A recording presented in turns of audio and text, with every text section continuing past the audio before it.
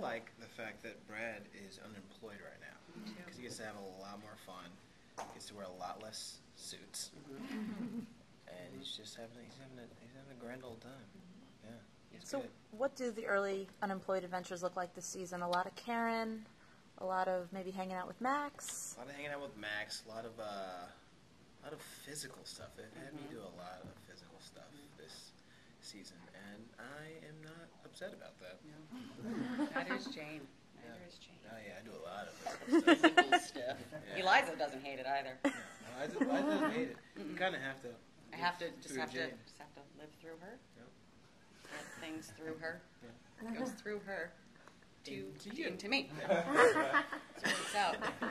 She gets to go, do the whole A-type personality thing, which is work and be in control and think that she's a rule in the roost.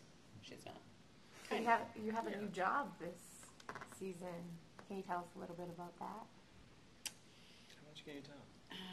We already told us that you're a car dealer. A car dealer. I deal cars. Yes. They know everything. Yeah. I deal cars. Deal cars with Rob. With Rob Cordry. Who I'm a brilliant very Rob. big fan of. Me too. He's very funny. Big fan. Yeah. Love his Love hair. him. Love him. Me too.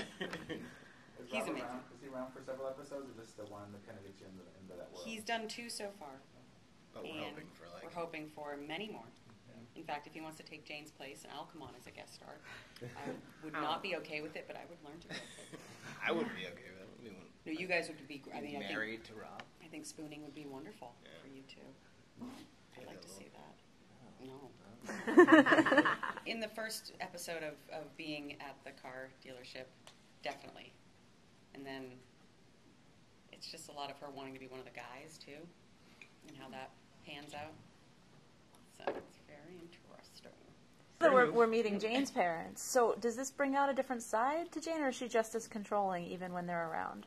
Well, I think that there's a real sad side where Jane just really wants to impress her father. So we see that, just always trying to impress. He's not the easiest to impress. Yeah. And I've given up. My character has given up already. She refuses. Yeah. You've had a lot more time with them, and you're still trying, still trucking along. I'm just like, it's a dead horse. They're definitely writing a lot more for our characters this season. And a lot to do. And more of the kind of what we've always brought to it, which was like this kind of sexually charged and kind of wacky.